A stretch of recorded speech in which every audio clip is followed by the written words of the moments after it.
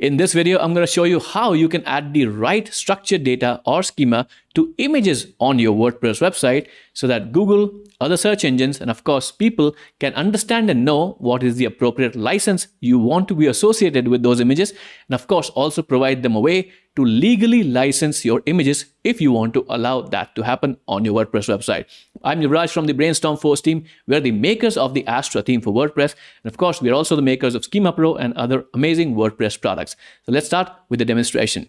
So first, let's take a look on Google's guidelines on how to add the appropriate structured data to images, and also what are the advantages of adding the structured data. So I'm on the Google Search Central developer, I'd say, blog or website. And there's a dedicated blog post, or I'd say whatever you can say, it's a post about image licensing in Google Images, which is one of the advantages of having the right structured data on your website. Because let's say you're a website owner and you have a lot of images, Google will of course index your images, and based on the keywords you might, or other people might, find your images on Google Images. And if they don't have the appropriate information about the licensing of the image right there in Google search, then they might unintentionally use your images, or just copy the image, download the image and use it somewhere they are not supposed to. That is why it's important to have the right structured data so that Google can understand and appropriately show the information, which I'm going to demonstrate right here, on what is the licensing options available for the image.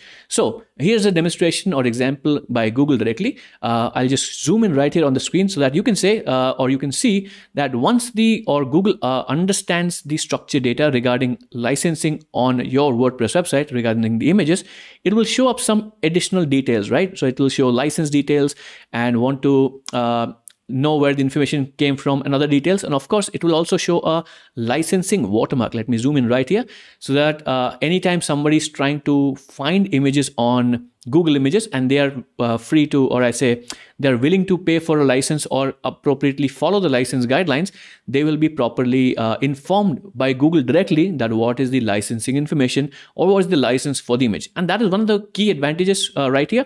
And of course, if other people discover images in any other way, for example, let's say on your own website, you can of course add more details about how they can find the appropriate licensing information, and also how they can appropriately purchase a license or buy a license or rent, whatever the licensing details are.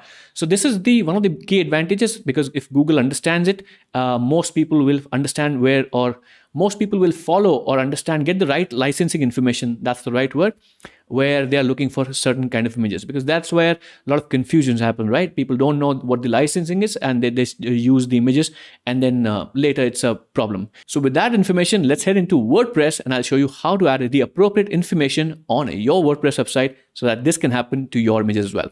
And we're inside the magical world of WordPress now. And of course, I have Schema Pro already installed on my website, updated to the latest version.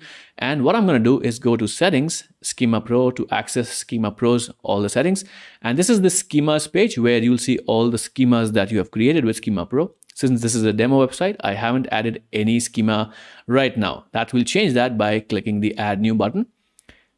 And of course, since this video is about image licensing, I'll choose the image licensing schema, which is latest or just added in the 2.7 version. So make sure that you're updated to the latest version if you want to use this, or if you don't see it, just make sure to update. I'll choose that. I'll go to the next option. And here I'll have the targeting options. Now, if you don't already know, we've done a bunch of videos about Schema Pro, how the targeting options work.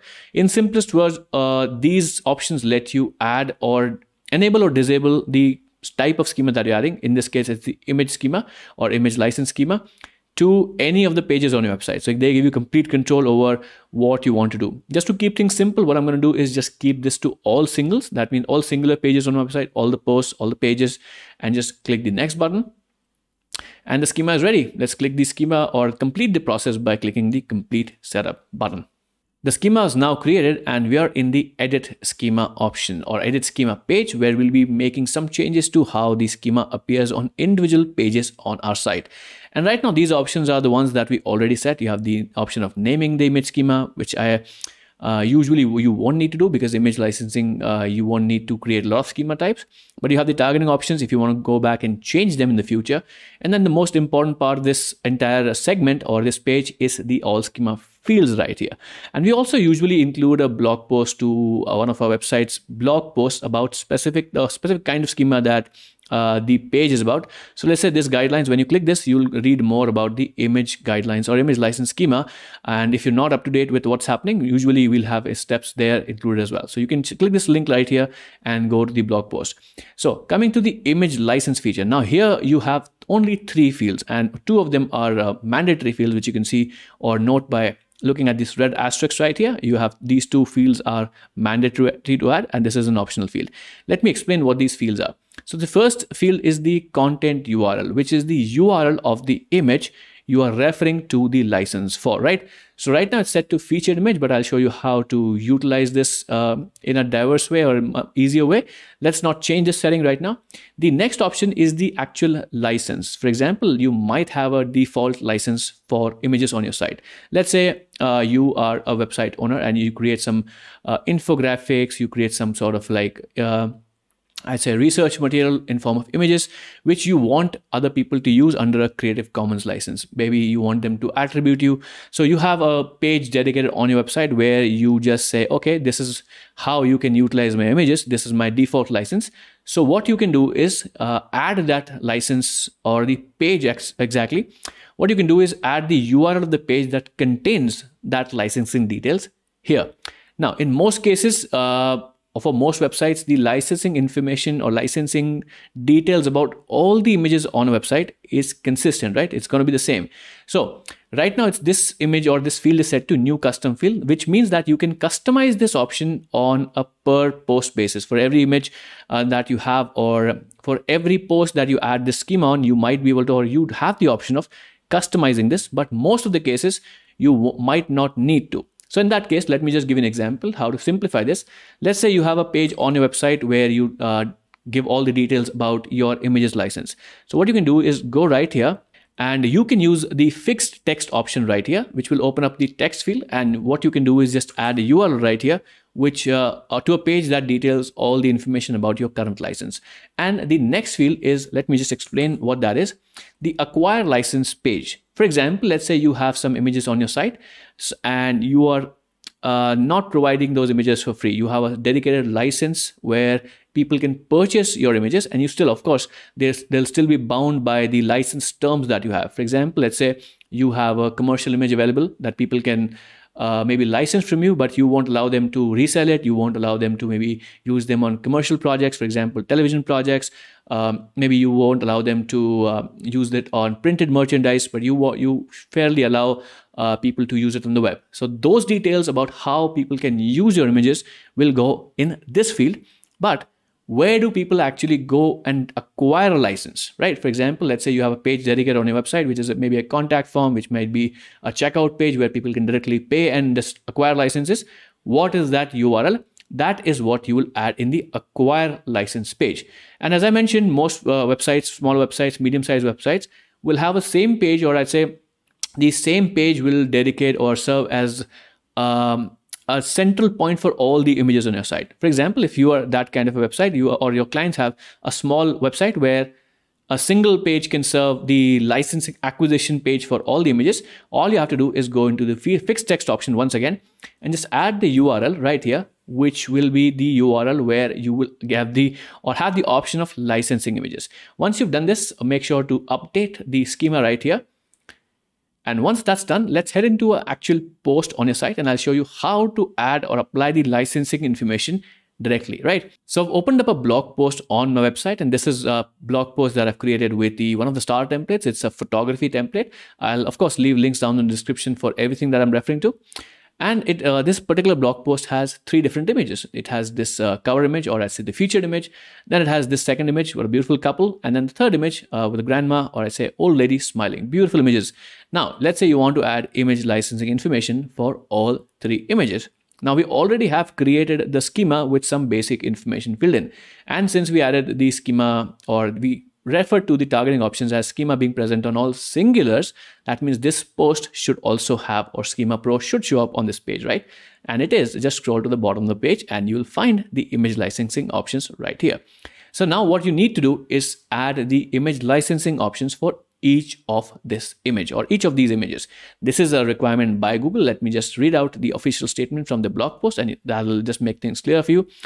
structured data for images, right? Structured data is an association between the image and the page where it appears with the markup, right? Of course, you need to add structured data for every instance an image is used, even if it's the same image. Now, this is very important to understand. And what this means is that, let's say you have this image or this image, any of the images on your website, and you want them to, or you add them to multiple posts on your website. You have to add the licensing information every time this image is used. This is very important. So right now I have 3 images right here. I will add 3 different instances of the schema that we just created on this particular page. And with every different page that I create, I will have to add all the licensing information again. But of course, since we automated most of the process, this is going to be much simpler than what you realize. Okay, it might sound too much work. So right now Schema Pro of course shows up. I'll click this button right here to add one instance for the schema or structured data for a particular image. And of course, directly what it does, it takes the featured image as the basic automated option.